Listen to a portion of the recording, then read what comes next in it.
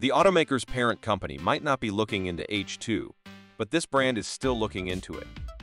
While Porsche continues to look into alternatives to gasoline and diesel by researching synthetic fuels, it hasn't given up on hydrogen fuel cell car technology as a potential option in its future.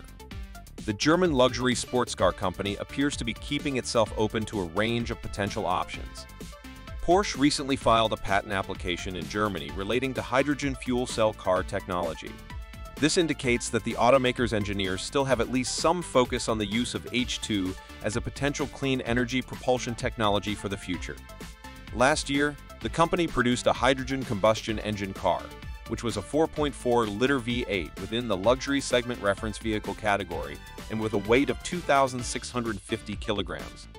This was widely believed to be the first true interest the luxury vehicle brand had shown in H2.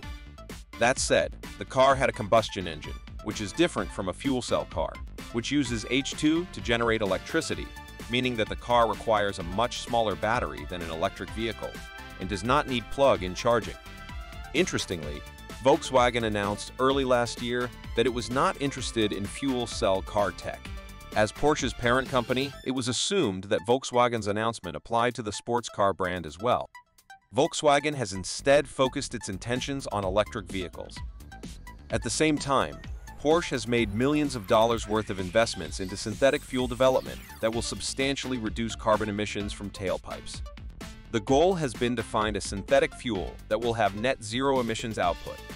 While the latest learned about the hydrogen fuel cell car intentions at Porsche don't go any further than spotting the patent filing, it remains interesting to know that the automaker hasn't entirely abandoned hydrogen fuel car concepts.